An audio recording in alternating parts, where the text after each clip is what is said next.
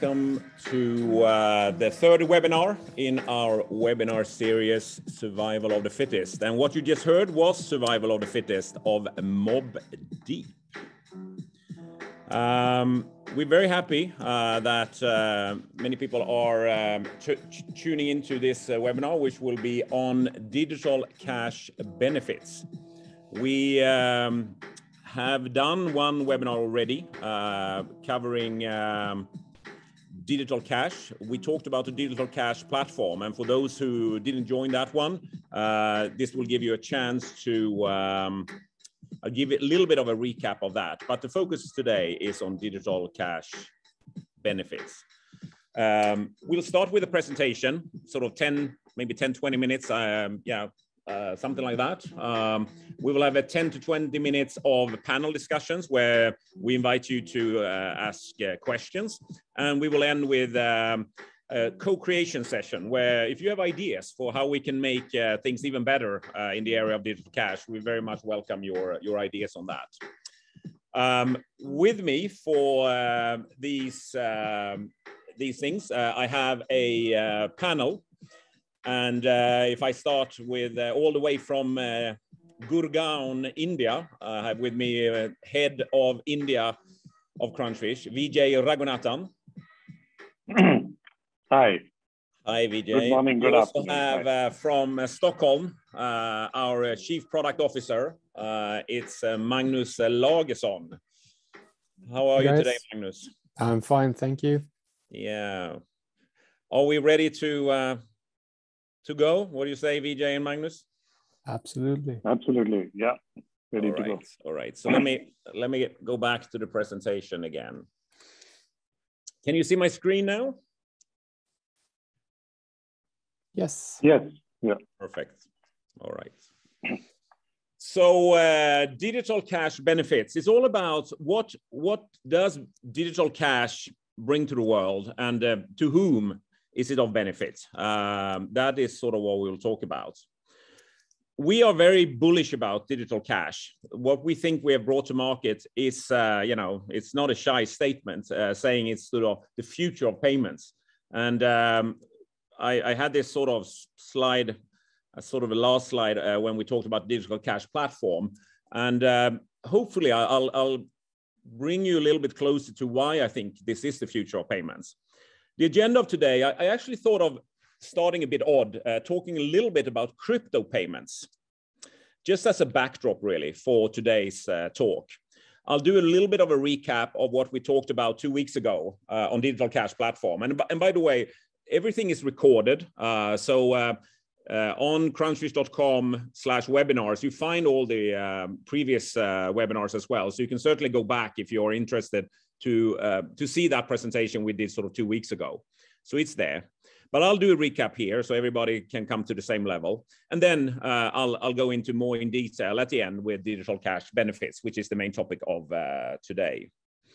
So talking about crypto, it's sort of an interesting thing that has come up.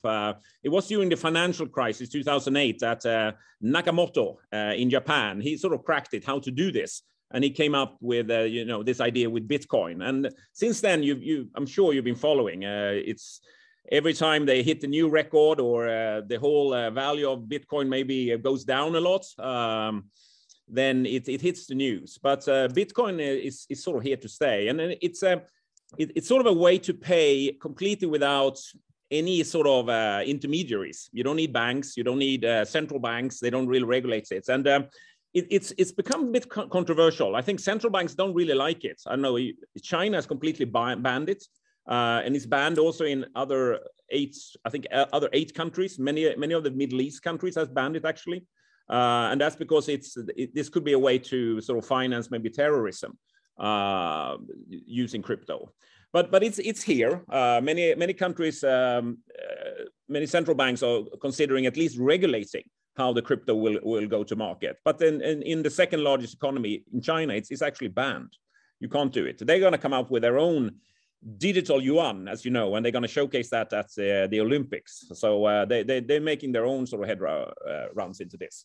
But Bitcoin was the first one. That's the original one. But there has been many other alternative coins that has come up since then. And the reason is that Bitcoin has some issues. It can be used to make transactions, but it is extremely slow. It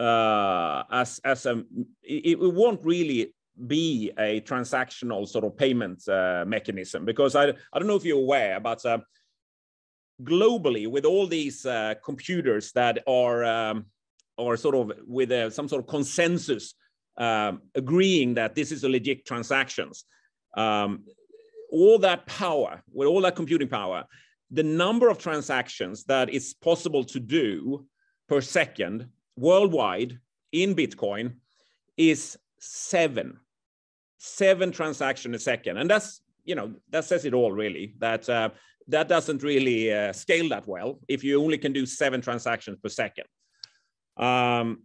So this is a bit of a problem. And what you can do then, if you have such a, you know, scalability problem, as Bitcoin is sort of showing, is that you can look for ideas on how can we make transactions then faster? How can we speed it up?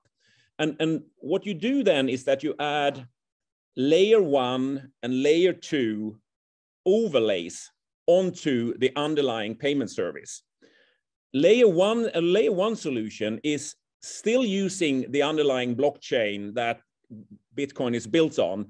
It's still an overlay on that, but it adds things to Bitcoin. And I think an example would here be that you could add maybe a scheme that you're not maybe not going for a complete proof of work, as it's called, but you are doing it in shards. That is what altcoin like Ether has introduced, that you do instead a proof of stake instead mechanism instead of a proof of work. But you're still basically interacting with the underlying blockchain approach. You're not really going outside of that. That's a layer 1 solution. A layer 2 is that you take out money from the blockchain, and you, with a proprietary security protocol outside, could do transactions, and then you commit it back again. So you take out money, Bitcoins, and then you do things with it and you put it back. And a good example in Bitcoin, which is quite well known, is the Lightning Network. That's a layer 2 solution where you are bringing out transactions. So you can transact faster. So a layer 2 solution to Bitcoin helps. And the reason why I give you a little bit of this background is that digital cash platform is that kind of a solution to any payment rail. We are both actually a layer 1 and we're also a layer 2 solution to any sort of payment service of the world, including crypto, provided that you are having the crypto held with custodian banks, really. So you hold it not just on your mobile phone, but you actually are putting crypto on in a bank, and many banks are coming with that. And that's, I guess, all these countries where they want to regulate what's happening with crypto, I guess they would provide us kind of facility.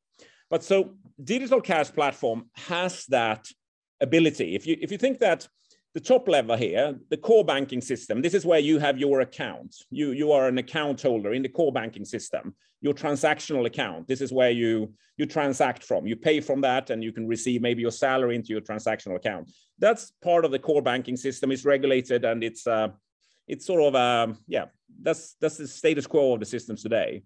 What we add is sort of 2 layers to this. We add something we call digital cash online, which is a layer 1 solution. We're not changing any security protocols whatsoever. And we believe that if we take this from a banking perspective, this digital cash online is sort of an account which is running on a separate server, an overlay server to the bank, with all the accounts of their customers, or it could also run in the cloud.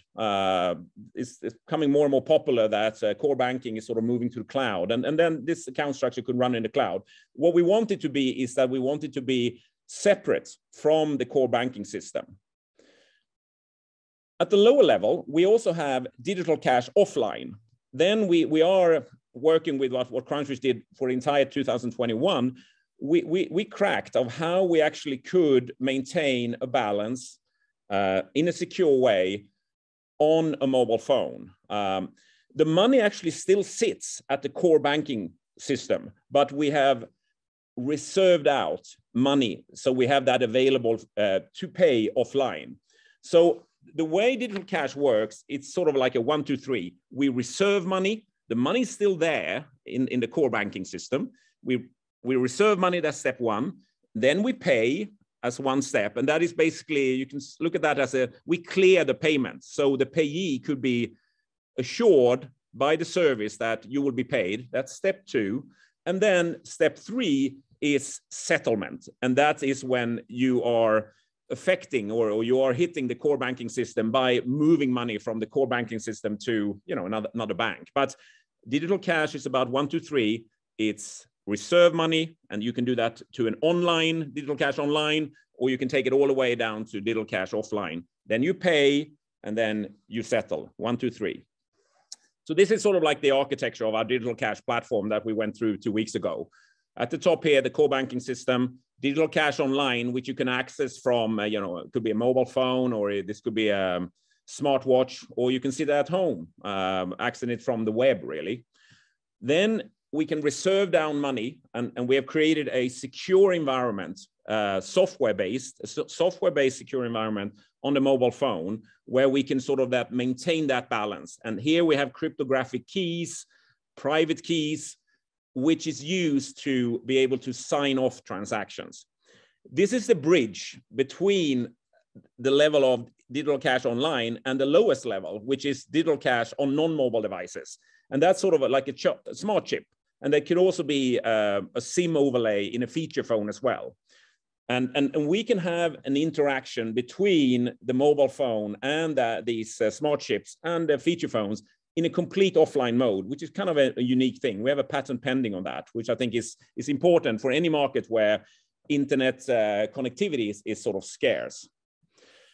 So here you see a little bit what I've been talking about, that we are moving sort of balances here. At the top, you have the core banking system with your account balance, and you can reserve out money to the Digital Cash online balance.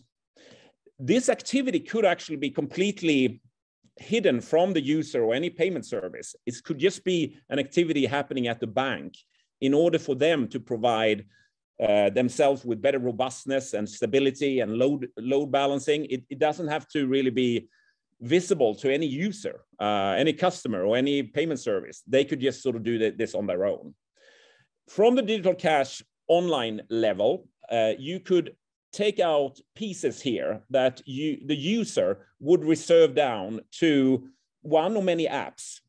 And I'm trying to show that here, that I'm taking that money down to app 1 and app 2. Now we have split that Digital Cash online balance into bits and pieces, really. You still have a bit of shared balance that could be used by any payment rail or any app when you're online, but we have reserved out money for app 1 and then separate money for app 2, which these apps could use in a complete offline mode. But we can also make an exchange or a payment, if you want, between the Digital Cash offline on a mobile and these Digital Cash non-mobile devices. This could be on a smart chip, but it could be on in a feature phone. We can have an interaction there. And this could even happen in a complete offline mode. So this is the architecture for Digital Cash balances. So why is this a good idea? What does this bring? Well, let's go into the main topic of today, Digital Cash benefits. What is it really? So again, trying to relate back to why I wanted to talk about that crypto needs desperately, Bitcoin needs faster transaction speeds. And Digital Cash in a similar way, like the Lightning Network, is a layer 2 overlay on Bitcoin. What you see here at the bottom here, that the Digital Cash offline, either on a mobile phone or on non-mobile devices, this is a layer 2 overlay on the underlying sort of payment service. But we also have a layer 1, which is in the middle part here, Digital Cash online, running in the backend. It could be on a server on the cloud, we are not really changing any, we're not adding any extra security. We are just adding that extra level of robustness to it. But that's what we do with Digital Cash Online.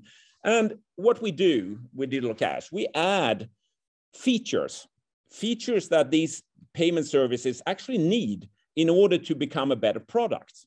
And this is important for the payment service itself, but certainly for the banks who are the issuer, who provide those services to their customer base. It's very, very useful that these features are, these payment services that the banks are offering here is as good as possible. And it doesn't have to just be the banks. You know, a payment service could be coming out of a mobile operator. And we can add to that as well. And it could come out of the central bank. You know, we're talking about central bank digital currency. So we can add good features that the central bank digital currency need in order to replicate cash that they actually are replacing. So taking a little bit of one step back, and then I'll go into benefits here. Look at the payment rails that sort of exist today. I've divided into my favorite sort of presentation form of a Boston matrix, 2x2 matrix. On one axis, I have online and offline. That's sort of in the vertical. And then on the other axis, I have legacy and new. And an online payment system, which is the legacy, that this is cards. It's been around for 50 years, and it's we still use it a lot. Sweden, where I live, I think 85 or something like that, 80% of our transactions in store is sort of card payments here in Sweden. Cash is almost going away. We have less than 10% of our of transaction is cash. And what's coming strong in Sweden is instant payment. We have one service that most people here in Sweden are using. It's called Swish, and that is becoming more and more popular. And that's sort of the new online service. Crypto is not really much here, but I want to put that as I put it as an offline new thing. And the reason it's certainly an online transaction, but it's something you technically then would hold just on your mobile phone as a sort of a cryptograph that represent your value. But when you want to transact and do things, you need to go online. But it is just like cash, something you can hold, yourself. So that's a little bit describing sort of what's the payment rails of today. And what I want to walk you through now then is how can digital cash provide desirable features to these various schemes. And let's start with crypto, as we sort of started with that one before. So if I turn that card, I go for digital cash benefits for crypto. Certainly, we can also, just like crypto, the whole crypto industry are looking at adding faster transactions. Yes, check on that. We certainly can add faster transactions to crypto schemes. We're all about that. This could be in an online fashion, but it can also certainly be in an offline fashion as well. Offline is interesting because crypto transaction-wise is completely always online. The way crypto works is that it needs to be online because the only thing you trust there is the actual blockchain itself. So there is a blockchain that needs to be validated that you have trust. All computers, we talk about Bitcoin here, have that same representation, and they all have to agree on that this is a legit payment. So it's very much an online activity. But it is interesting to add maybe here offline payment capability with crypto, and we can do that with digital cash offline. The Lightning Network, which was also a layer 2, as I talked about, even if it's a layer 2, it's still an online activity. It's online payments. But with digital cash, we add something new here to crypto. We can give them offline payment capability. So you don't have to have any connectivity and still sort of pay with crypto. Instant payment verification, that's sort of certainly that the payee would feel that, well, I can trust that I've been paid here. And we can, another interesting thing is that we can add service interoperability. So with digital cash, you could pay with one then digital currency like Bitcoin, and that could be having a service interoperability with another scheme. I think that's pretty unique what we can do with digital cash as well. So this is what we bring here. If I move up to the top part, talking about online payment schemes, which it could be cards, could be instant. And I look for what are our benefits for online payment rails. That is that what we could do, and we can facilitate online payment without the backend, without the core banking system. And that's huge, because the core banking system are, if you think of the banks of the world, these core banking system has been around for, I don't know, since the 70s or 80s. So they're quite old systems very often. And they were not really designed to take on the transaction load, which is now happening when really things much more is sort of going digital. So if we could facilitate payments without actually having to touch the backend at the moment of payment, we will touch it later when we do settlement, but that could happen sort of, in a later stage. You remember we had Digital Cash is about reserve, pay, settle in 3 different steps. So the settlement part, when we hit the core banking system, could be much more happening at the time when it's convenient. And that provides that load balancing. Load balancing is extremely important for banks. So they basically don't time out because they are just overwhelmed by all the transaction load. An interesting thing we do here, shared digital cash online across mobile apps and payment rails. There is actually an activity in India right now to introduce a new, they're calling it UPI Lite. That's the instant payment scheme in India, UPI Lite or UPI 3.0. This will be a way to sort of isolate away the core banking system. And they need that because it's just exploding in India. They're soon doing 5 billion transactions on UPI every month, which is just, unheard of. But the UPI Lite 3.0 is, they have actually distributed out balances per app on your phone. And this is a very good feature that we have instead, that we have a shared balance. You really don't want to piecemeal it up to many apps, because then you have small pockets of digital cash on many apps, where what you really would like to have is what I'm offering here is a shared balance for all apps. And that's going to be very useful because then you can just access that digital cash online account from all the apps really. So if you're online, it's no point in actually splitting it up. It's better to have a shared. And I think that's a big advantage to the new feature that is coming out on UPI. I think Indian banks would prefer having it this way instead, with a shared balance. But we also add, for any online payment scheme, offline payment without a network. That's extremely, I think, interesting to have that. That's what we worked with last year. Ease of use and smooth onboarding. We can have these payment services could run on any sort of form factor, much easier to use than using a smartphone maybe. And we have cool ideas, a little bit how the cell network works in the US, that you can just receive a payment, and even if you're not onboarded, we help you then to onboard in a very smooth way. That's what I mean with that smooth onboarding. We have a patent pending on that. You can even do cross-currency payments, even if you're offline. It's a pretty cool feature that I think we can add to, say, instant payment schemes that wanted to do payments. Here in Europe, we have the EMSA association, which is trying to bring instant payment services together. But we can sort of, even if you're offline, we can facilitate even then cross-currency payments, which is interesting as we have many currencies here in Europe. And then, we basically what we give is this payment stability by offering, say, a redundancy here, with our whole solution. But looking at specifically, all that is common for both cards and instant. But if I look for digital cash benefits for instant, for instance, at the top right corner or the bottom right corner here. Instant payment verification, the sheer load for UPI, because they do 5 billion transactions a month, they have a timeout. If the bank can't respond within 20 seconds, the whole transaction will time out. So many times, people standing and waiting, and it could take 20 seconds. And then it will say denied, that the payment can't go through. But it's still a long wait here. Our way here will be a much faster verification that, yes, you will be paid. Similar as the card networks do it with pre-authorization. And we can offer all this sort of service interoperability, which, yeah, if we go back to Europe again, with EMSA, will be an important feature that it's easy to interoperate between different sort of payment services.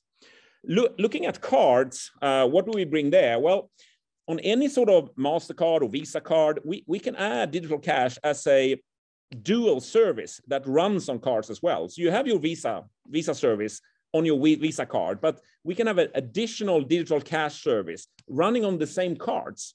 So the card both can be compliant, so you can pay worldwide at all the card terminals, but at the card itself, you can also add a digital cash service. And that helps the cards, the card networks or the payment networks they can go anywhere then.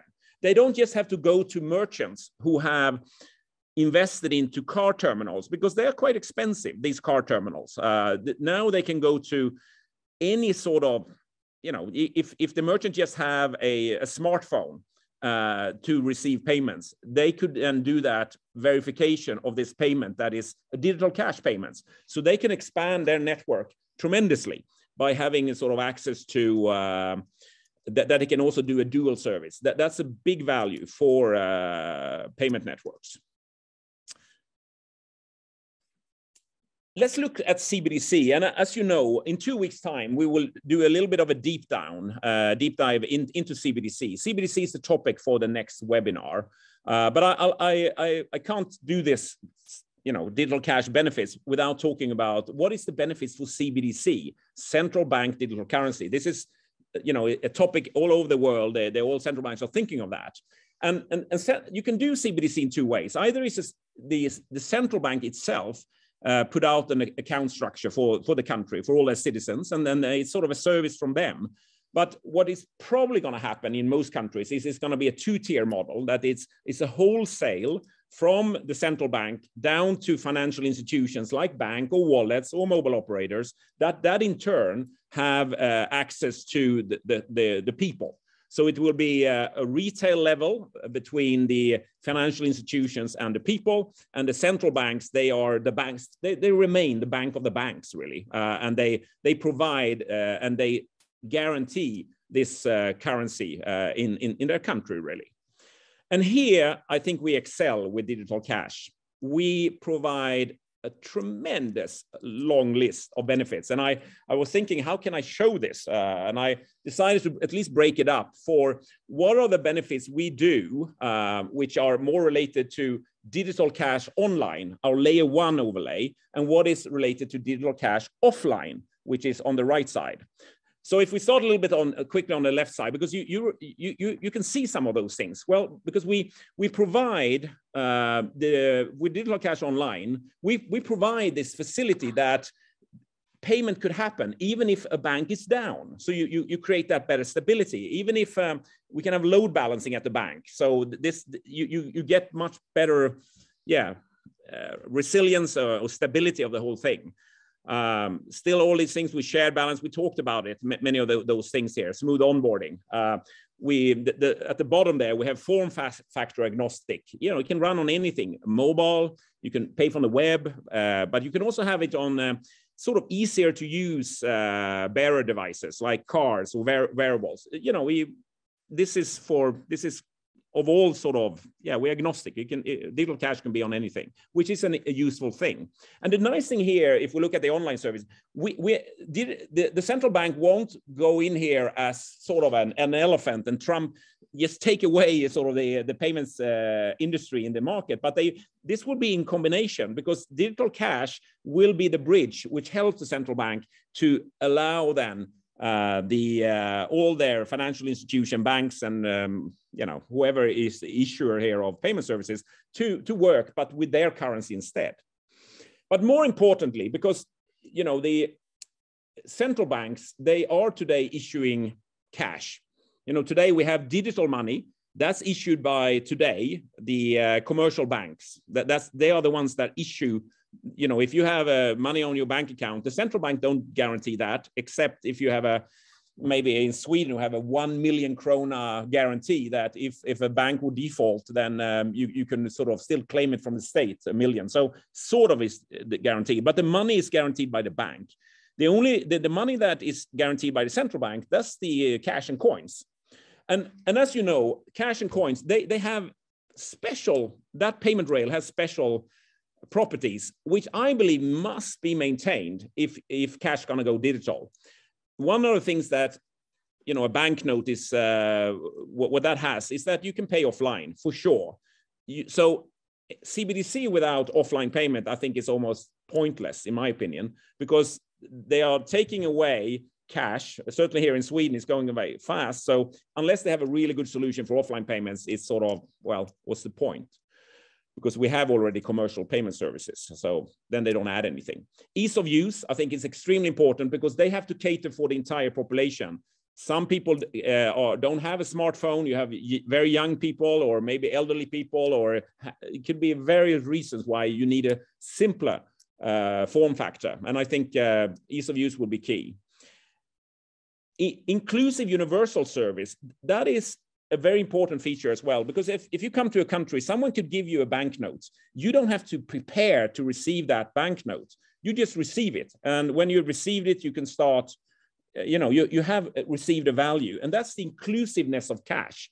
We have provided ideas of how that could happen. It's a little bit what I talked about before with the Zelle network in the US, their instant payment service, that you can just receive a payment as a message, and then you don't have to have been onboarded before, but you can onboard later in order to start interacting with that.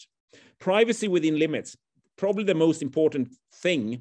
Certainly here in Europe, they've done a survey of the Europeans. What do you want of the European sort of euro, or sorry, the digital euro? And most people said privacy, because you can be private with cash. And you need to be able to be private as, again with CBDC. And then I mean really private. I don't mean that the banks shouldn't necessarily see what you do, and certainly not the central bank, because that could be very dangerous with sort of the whole state is spying on you. But even the banks. So this is not just that you're private against that the merchant don't know who you are, but it's also the banks. You can be private. And here you can be private within limits. Because just like you can come to the bank with a small amount of cash and you can just deposit that into an account. Similarly, you should be allowed with CBDC that you should have, if it's just small amounts. So if you receive, say, a payment here, you set up, it could be a Google or a Gmail account, very anonymous, donaldduck@gmail.com, and you receive money there. You could actually open a bank account with, I guess, minimal level KYC, minimal level know your customer. That minimal level KYC will not allow you to do whatever you want. You can't send big transactions out of that account, but it allows you a level of freedom, just like you have with cash. If you want to start paying higher amounts, well, then you have to do a proper KYC with the bank and tell who you are, just like you do today. If you can't deposit money into the bank, but then anonymously. But if you come with a whole bag of money, then they are by the regulators obliged to ask you a question: where did you get it? In order to control money laundering and things like that. But similarly, we have to have the equivalent here with digital payments here. So these four first ones, I think, are absolutely key if banks going to go digital, or central banks going to go digital with cash, really. You need offline, you need ease of use, you need the universal aspect of it, and you need privacy. I'm going to talk about that more next webinar, so I'll leave it at that now. But as you see, the list is long here, that what else we can bring here, and some of the things I've already talked about. So for this reason, I'm still convinced that digital cash, the Crunchfish Digital Cash, is the future of payments, because we have something which, regardless of form factor, it could be on mobiles, smartphones, feature phones. You can sit at a web at home and pay, and you can use cards or wearables, whatever. And for any payment rail, card, instant crypto, CBDC in the future, this is sort of, we add benefits here, which are extremely useful here. And this could be online as well as offline, as you know, because that's our layer 1, layer 2 here. So I think we have something which fits as an improvement for all the payment service of the world in a very, very, very neat way actually here, bringing all these features that currently are lacking. Instant is not stable enough because the bank goes down every month, you know, so you need to stabilize it. Crypto is slow, so we can make it faster, even make it sort of offline. CBDC needs all these sort of cash-like features. Well, yeah, absolutely, I agree. And Digital Cash provides that. And cards, we can add features to their service that they're currently not having today, because it's sort of very limited within the EMV network. So that was the presentation part. Let's see what time is it? Yeah, I've been talking much longer than I thought. I'm sorry for that, but we'll swap over to more of a session now with my panelists. Let's see here, gallery. Magnus, you don't tell me you have already answered all the questions in the chat room, but I know you love to just answer before. I haven't looked at the questions yet, but maybe you could, because I know you're fast, Magnus. Maybe you can tell us a little bit what's going on in the chat room, because I see I had 16 questions and we have to be fast in answering them. Yeah, I might have answered a few of them already, yes. But there was a short, just I think people talked a bit about experiences from crypto. Yeah, that was, I think, more of sharing between everyone. Then we have got some questions from Danny. I think it was a good question. What happens when customers never goes online, and how big transaction log can be kept on in the device? Yeah. One of the things which is good with our solution is that we will settle if any of the two parties goes online. So it's kind of hard to hide behind anything. And the money is also reserved like at the issuer side. So there's like no need if you not want to go online again. And then you can say, okay, what happens then if I lose my phone or whatever there is? There is like a log for everything which happens. So using an ordinary claim process, like if you have a claim with a card or any payment rate, you could actually then get the money back if you can prove what happened with your phone and so on. But that's more of an issuer process. And then I got a follow-up questions regarding on, how many transactions can we store? And that depends, of course, on which kind of device that you store the payments on. But on an ordinary phone, I think, and I need to check this up because I don't remember, but I think we talked about at least 100 transactions. But in the dialogues we have had with the issuers and the payment system so far, they have talked about 10 to 20 transactions to be allowed offline. And it's important to know that it's the issuer setting these rules for their own specific payment methods. So we just provide the technology, and then there is configurations in the setup to be done by the issuer. Yeah, it's good, Magnus. Yeah, yes, go on. I see that you have already answered most of the questions, but it's good if we bring them up live talking, because the chat room might not be available. So if there's anything, or you might have seen something as well, Vijay, that you picked up as you wanted to respond to. Yeah, I think that bit on either party being any one of the two parties being online for the settlement to anyway happen. I think that's critical, because in any case, even if the consumer is not online or does not want to go online, the merchant will definitely want to go online to collect his money. So I think there's that inbuilt check and balance here. And I think the key part here is how this can be interoperable across multiple payment rails. I think that's quite an interesting and quite a unique feature, because I think amongst all the myriad of payment mechanisms available in the world today, there's not much which brings it all together. Because they all have different needs in different. But I think the kind of solution we have can enable a seamless transaction at any point of time, irrespective of what happens in the back end and which payment instrument is used. I think that's a brilliant, that's like cash. I mean, that's why we call it digital cash, right? I mean, because it's going to work always. So yeah, I just wanted to add that point. I think it's an important point, Vijay, because I think some of the major banks we talk to in India right now, I think they are looking for the digital cash online, which is they are looking at all, or putting all the payment rails, cards, buy now, pay later, UPI, that it hits our sort of digital cash online.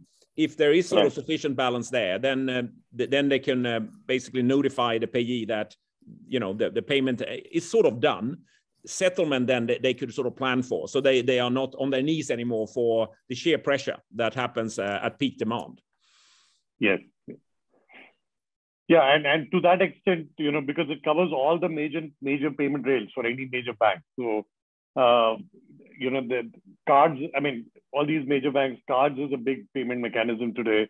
So is UPI, so is wallet. So I think they want to cover, you know, all of these rails with one solution. And if it's easy to implement, then brilliant. So I think that's what makes our solution very attractive. I mean, we're getting brilliant responses from all the major banks and wallets. So kind of a testimony to the power of the solution, I think. Yeah. How about you? Yeah, Magnus, I keep you as my scribe, finding good questions to answer. Is there anything else that you want to bring out that, you know? Yeah, there is an interesting discussion around interests and how that could be calculated. And yeah, I thank Anders for bringing that up. I think it's interesting to, I mean, again, we provide the technology, and we have the storage or a log like in the phone, but there is also like mirroring towards like a ledger in the back end. So the interest could definitely be calculated there. And then you also brought up this, that it could also be, and that's also what we have presented in some cases where you don't really have to like store the money offline. It could be more like of a credit. So you have a credit stored. So it could be run like a credit facility as well. Oh yeah. So that's again more of the setup of the issuer, how they would like to do it, and yeah. Is it the case, Magnus, that we actually it's not everybody's talking about tokens, you know, that you CBDC is very token oriented. You bring tokens down to the phone. We don't view it that way. What we have is that you use the money actually still sits at the core banking, and that could be facilitated by that you have a balance, a positive balance on your account, but it could also be created by credit, as you said, Magnus. But we just have a, as you call it, mirrored. You have reserved some money, but you haven't really moved it down. It's just that the money still sits there at the core banking because it needs to be there for when settlement comes. You know, because the merchant, as Vijay was talking about, that could settle. You could completely be still offline. So we don't move money. So any interest calculation and all that is certainly just up to the issuer how they want to handle it. They could have separate, I guess, interest if they want to, because digital cash online, I think, maybe just be an invisible thing happening at the back end of the bank. But digital cash offline, maybe they will say, well, if you have it available offline, it is just like you go to an ATM and take out cash. So we won't give you interest for that. It could be that way. But again, as you said, Magnus, we don't set those rules. That will be of the issuer. We're not interfering in that way with the banks. We just are providing a technology platform, digital cash, that they could deploy in the way that the central bank or the issuer here, the bank, how they want to deploy it. We don't set those rules at all. Yeah, and we got a follow-up. So regarding the mirror account, that's more. So if there is like virtual accounts, yeah, it could be virtual accounts or just ordinary like sub accounts to your existing account, and so on. So there is all kind of possibilities. So in the environment we have set up now, then it's just accounts, but they could then be linked to your ordinary transaction account, but also like a credit facility. Yeah, I think that if you do the virtual accounts sort of thing, the important for me would be that you want to separate out the digital cash online account from the core banking. So if the core banking goes down, if there's power failure or something, then you have an outside facility that actually could transact, even if that happens. This creates redundancy, stability, and load balancing at its core. And that's always the first version. Any, I think, issuer would like to start with digital cash online. They can do that. They don't have to ask anyone. They can just do it themselves to get stability. After that, they can go to the user base and say, well, do you want to be able to pay offline? We can provide that facility, digital cash offline. And then we can look at cards and variables as well as an additional mechanism as well. We have got a question for you as well, I think, Joachim. You're the best one to answer that one. Which Is there one? a risk here that PayPal copy this if we disregard your patents by making its service offline? Good luck, PayPal. We have a fantastic IP portfolio here. We actually have 7. We have 1 granted patent, which is for really one of the core ideas here of how you can pay offline in an asymmetric way, that you sign up digitally a payment and then you receive something just as like a message that you can verify, just having a public certificate. Either you can go and find it online if you're online, or you have it previously downloaded.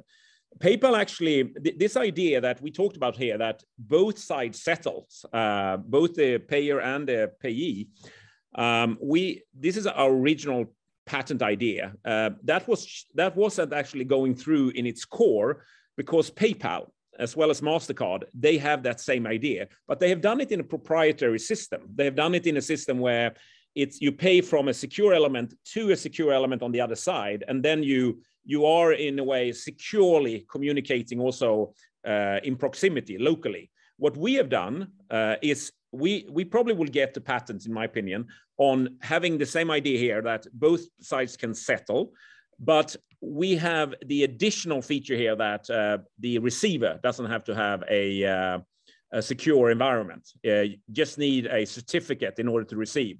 And that creates a lot of flexibility, as I said, for inclusiveness, for privacy and all that. And I think that I'm very happy with our IP portfolio here, having 7 innovations that we have applied for patents for, and 1 even granted them. So I don't think I think right now I don't think banks or payment service would like to just do a copycat of what we've done. I think it would be so much better for them to just collaborate with us. And we are happy to collaborate with any of the global players, any bank, any payment service. They can have digital cash as an overlay. That would be a better way than to go into a patent war with us when we have years ahead of them in terms of our filing dates. Anything more? I think I would also say that the huge other advantage of a solution like ours is that we are, because we are not a provider of payment on our own, right? We are agnostic, and we kind of work with all the other players. So to take this solution into multiple banks, multiple wallets, multiple networks,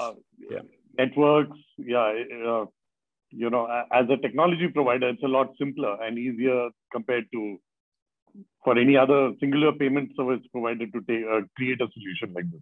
Yeah, I think that's very important. We provide something for everybody, which is sort of, it's always hard if PayPal going to do it themselves. They're going to do it for PayPal, for their service. We will have the advantage that we do it for every single one, and that will provide so much more, speed and also in a way profitability doing it that way. So I think we can quite easily protect our position here, being with our unique proposition to the markets. I know you're looking, Magnus. Have you found any more questions for you or for VJ? We got a question regarding on when the sync will be done and how often and then you answered that it's up to the issuer, but you could set rules for how many transactions you can do offline, the total amount of that you allow offline, maximum amount per transaction, for instance, and so on. And if you reach any of these rules set, then you have to go online.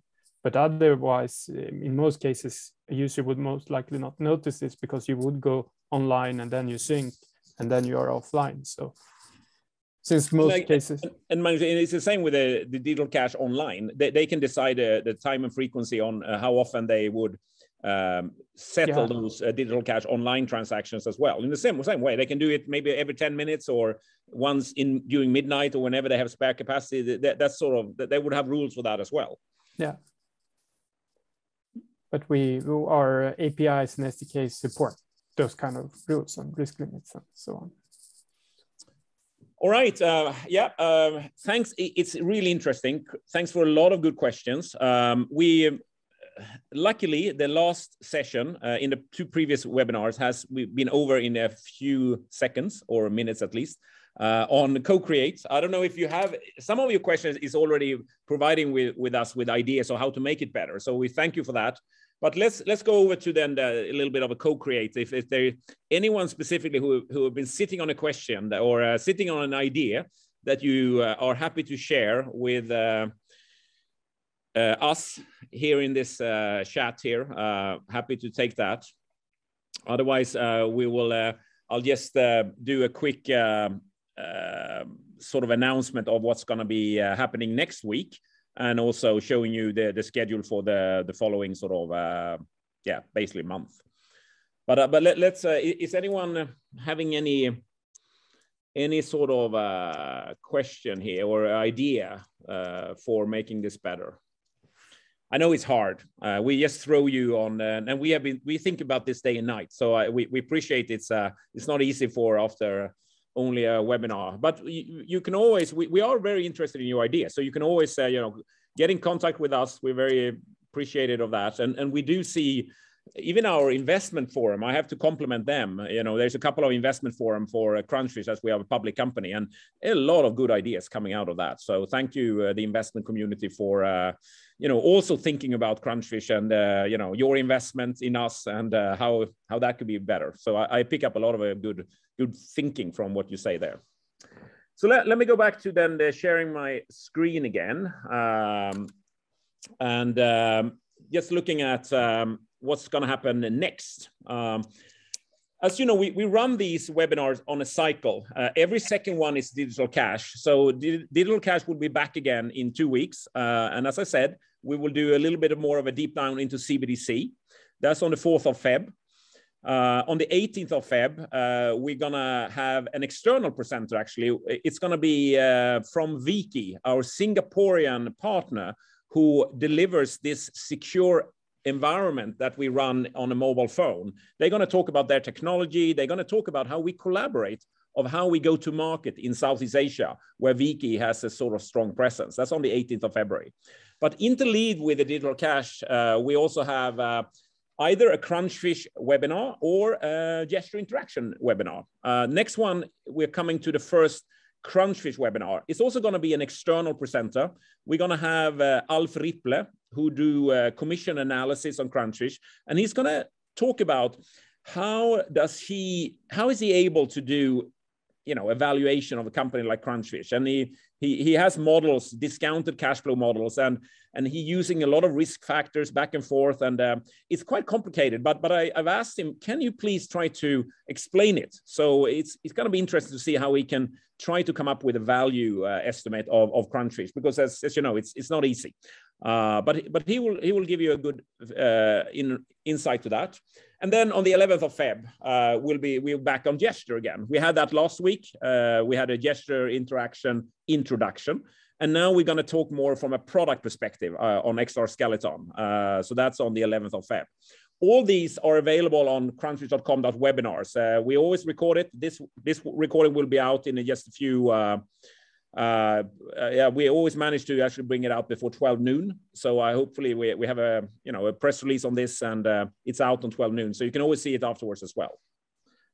So I think that's that. We still have 5 minutes before we said we always have a breakfast at 9, so we have to finish by 9. And I guess it's late lunch in India. It's 12:30 for you, Vijay, isn't it? It's 1:30. 1:30 p.m. Yeah, 1:30 now. Yeah. So have you had lunch, Vijay, or are you going for lunch? About to. You're about go for lunch now. Yeah. Yeah. Cool. How about you, Magnus? Did you have an early breakfast, or are you like us eating afterwards? No, early. Early, that's good. You were alert today. I saw that, so that was probably the breakfast then.